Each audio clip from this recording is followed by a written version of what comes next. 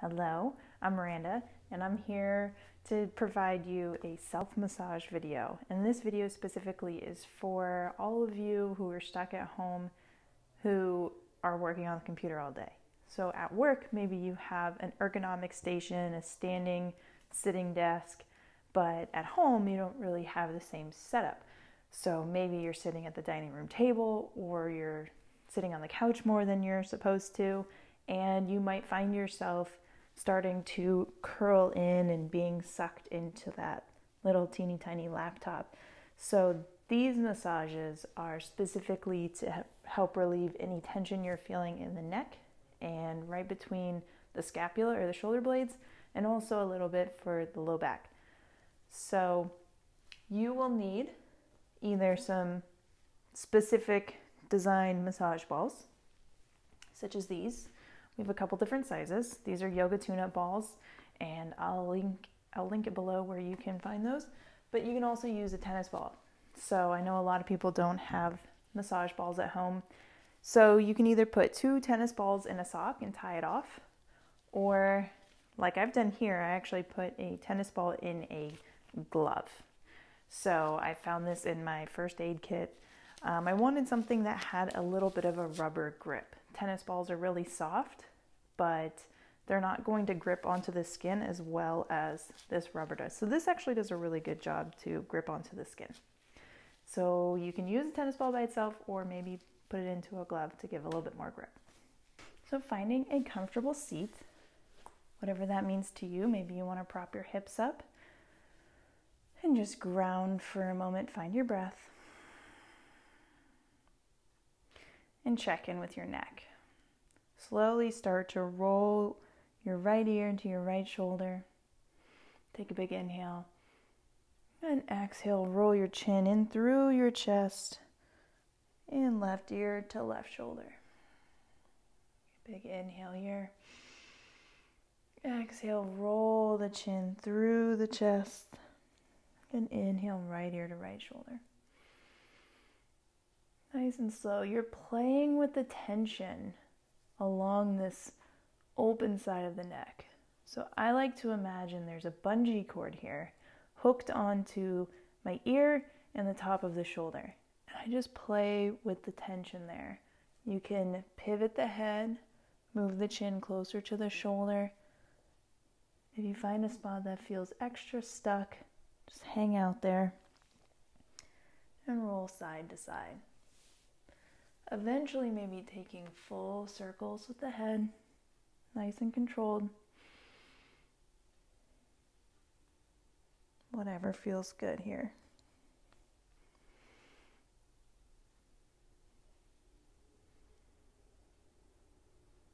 If you find a spot that feels extra good, or you have that hurts good sensation, you can always use your hand to give some extra pressure.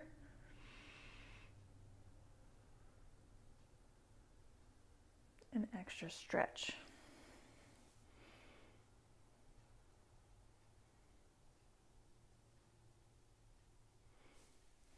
Awesome. And now let's work down the rest of the spine into the hips using cat-cow to make some space in between each of the vertebrae. So when we're sitting all day, things tend to get really stuck. So coming on to hands and knees, let's do some cat-cow. So as you inhale, drop the belly and just lift the gaze. And as you exhale, round the spine, make some space between your shoulder blades, tuck the chin into the chest, and tuck your tailbone under. When you're ready to inhale, drop that belly and lift the gaze. Couple more times at your own pace. Imagining making space between each vertebrae.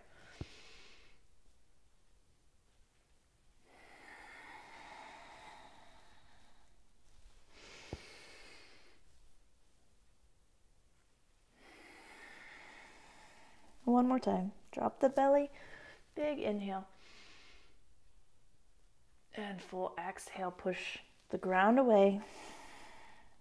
Tuck the tailbone under, tuck the chin.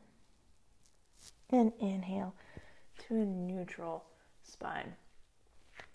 And one of the biggest culprits with back pain is actually the pecs. And when we're doing everything in front of our bodies all day, so texting or being on the computer or driving, this region gets really tight and constricted. So we want to reverse that by opening up the chest. Because when the pecs are tight, it pulls on the back, and the back is what hurts, although the pecs are the problem. So we're going to do a quick pec stretch by laying on our bellies. And this is sometimes called broken wing, and it can be kind of intense, so be gentle with yourself. You're going to bring your arms out to a T. And then starting on your left side, you can bring your right hand underneath your chest and start to push your upper body over onto that left side. So I'll show you on the right so you can see. You're extending the arm and rolling your body so that the arm is pinned down to the ground and you're getting a nice stretch through the pec. So only go as far as feels comfortable. You should be getting a good stretch, but you shouldn't feel any pinching or any burning or numbness down the arm. If so, you might be constricting a nerve, in which case you should back off. So go at your own pace. If this is comfortable, you can rest the head down and just take a couple deep breaths.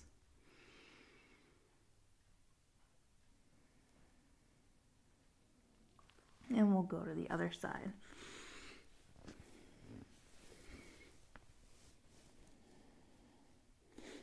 If you have really open shoulders, you might not feel anything at all here. And you can open up your legs, rotate your lower body to get a little bit more pressure onto that arm. Some people are hypermobile, or what is sometimes referred to as double jointed, and it takes a lot more to get a stretch here. But take a couple more breaths. And exhale, come back to center. And push yourself back up. Grab one of your balls, and we're going to go to the wall for a pec stretch. Okay, so to massage the pecs, the easiest way to do it is to come to the wall, and if you have a block or a thick book, you can use that to make space for your face. You're going to take the ball and pin it right underneath the collarbone. So if you have any straps, you can move them out of the way. And then find that fleshy part right underneath the collarbone. You're going to take a little bit of a lunge stance. And then place the ball, sandwich it between your pec and the block. You're just going to roll back and forth underneath that clavicle, keeping a pretty solid pressure. No hands, and the ball and the block are still staying there. And you're going to roll all the way out to the edge of the shoulder and all the way back to the sternum. So you're following the clavicle all the way out and all the way back in. You might find a spot that feels particularly tender. You can hang out there and give some extra pressure. And then with that arm that's now just kind of dangling there, you can very slowly, as you pin the pec muscle, you can slowly lift that arm overhead. And this is intense, but it's a good stretch for that pec. So breathe. Only go as far as you feel comfortable. And as always, if you're feeling any numbness, burning, tingling, anything shooting down the arm, you're probably pinching a nerve. So you can just move the ball to a different spot. So try that for a couple times and then move over to the other side. I'm not going to do the other side because I have the microphone there. But I will show you a technique to get to the upper traps and the right into a little bit of the scalenes. Okay, to get to the traps, we're going to take the ball and place it right at the crook of the neck. So above the clavicle, follow the neck down, place her right where the shoulder starts. Move any straps out of the way and find a corner. So you want a place for your head to go as you hinge at the hips and press the ball into the shoulder. So you might have to move around a couple times, find a spot that feels good. And you can control the pressure by your back leg. So how much force are you pushing into the wall? Hang out here for a couple breaths.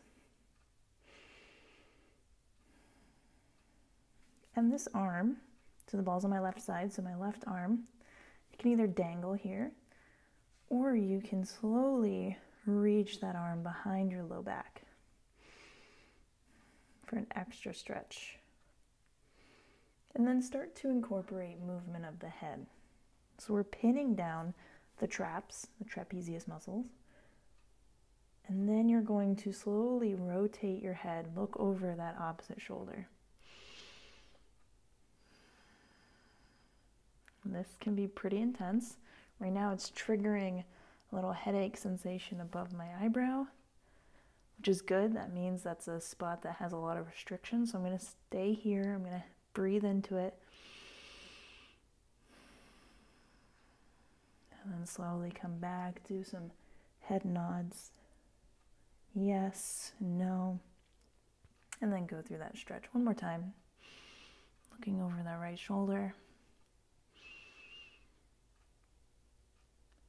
Slowly exhale, come back. And then I'm going to come out of this. Try it on the other side. And then we're going to go back down onto the mat. Okay. So coming back down onto your yoga mat or to the floor, we're going to be working on the rhomboids, or those muscles that are right in between the shoulder blades and the spine. And a lot of people, when they're working on the computer for a long time, tend to have pain there, right underneath the shoulder blades. So take either your tennis balls or your therapy balls out of their tote and place them right down onto the mat right next to each other. You're going to lay back. You want the balls to be right in the center of your mid to upper back. So right where your rhomboids are, right in between the shoulder blades and the spine.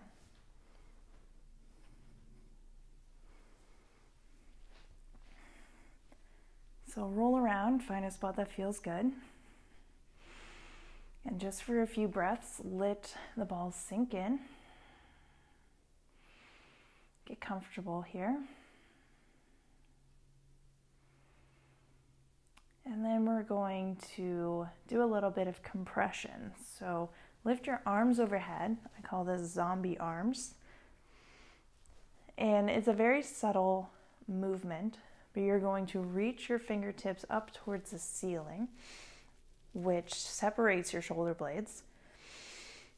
Take an inhale, and on an exhale, you're going to pull those arm bones back into the socket and squeeze the shoulder blades together.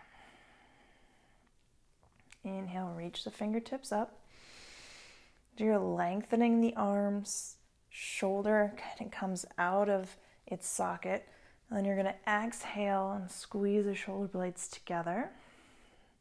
So you're squeezing the balls between the shoulder blades. Inhale and reach.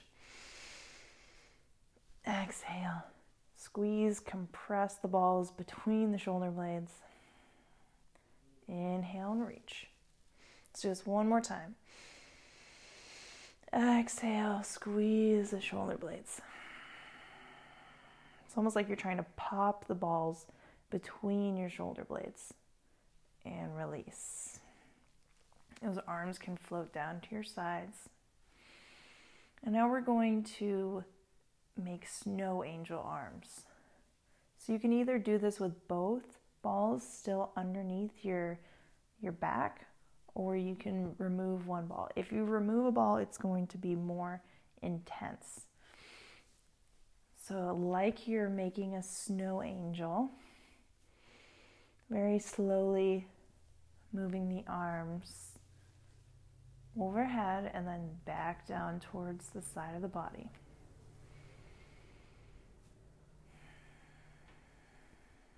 You can roll yourself higher if you want to find a different spot. Still staying with the balls between the spine and the shoulder blades. And this can be pretty intense.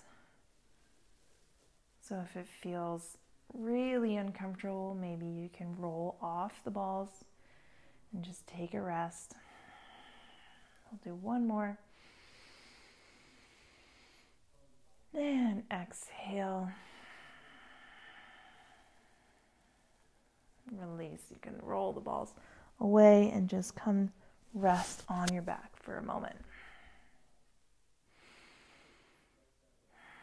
Feel the difference, feel the space between your shoulder blades.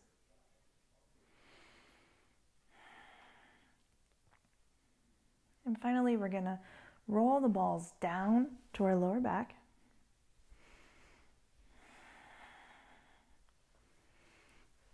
There's a muscle here called the quadratus lumborum, or QL for short, and that's that thick lumbar muscle right across the low back.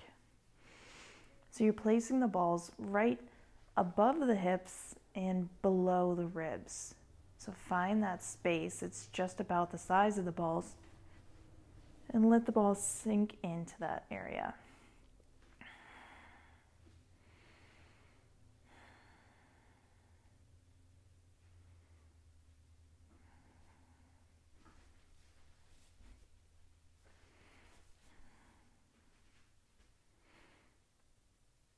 If you have a big arch in your back, you're not really going to feel the balls very much. So we're going to tuck the pelvis. So have your knees bent, feet on the mat. And you're slowly going to tuck your pubic bone towards your nose. You're contracting the abdominal muscles and then releasing, letting the hips come back down to the mat. Take an inhale, exhale. Tuck the pelvis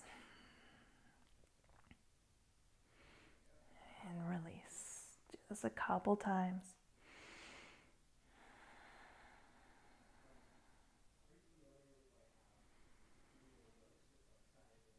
Maybe roll up a little bit, find a different spot.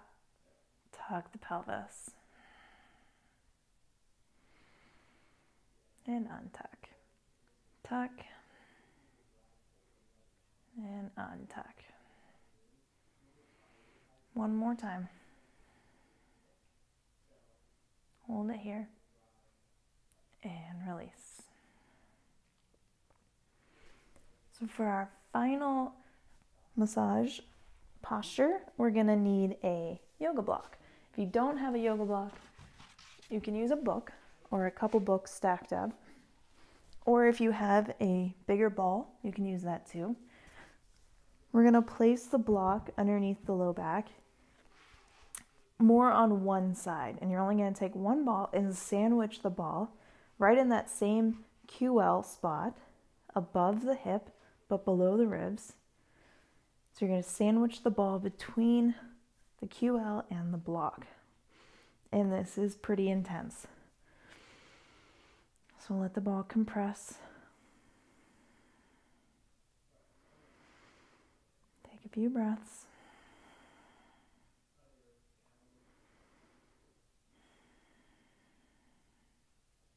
And very slowly, I'm going to let the knees drop to the right side. So the ball is on my right QL, so it's to the right of my spine. And I'm also going to drop my knees slowly over to the right. This is increasing the pressure.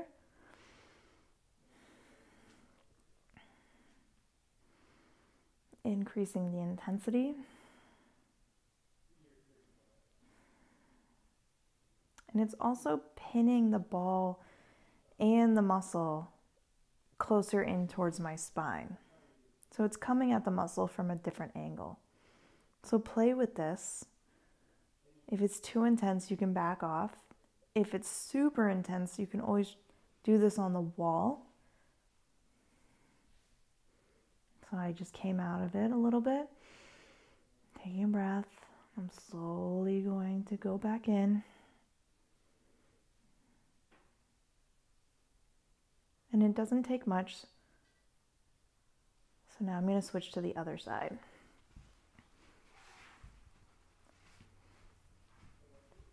Moving the ball and the block to the left side. Left of my spine. Letting the ball nestle in there for a few breaths. And now I'm slowly going to drop my knees over to the left.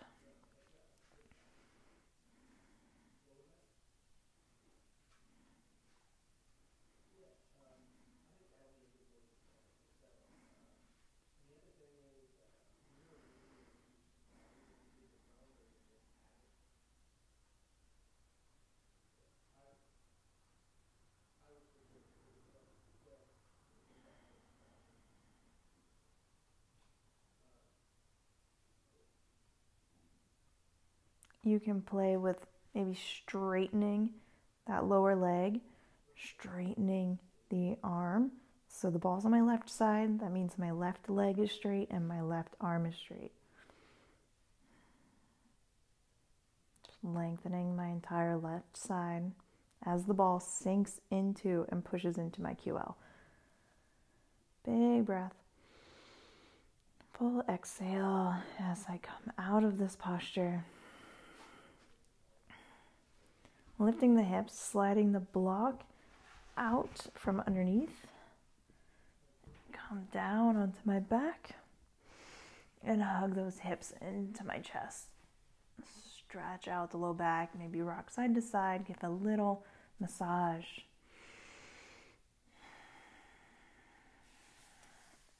And relax.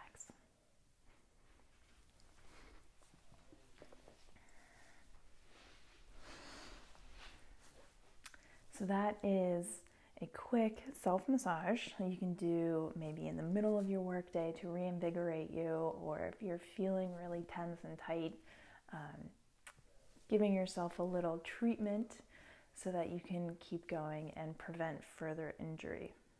I hope you enjoyed. Thanks for connecting.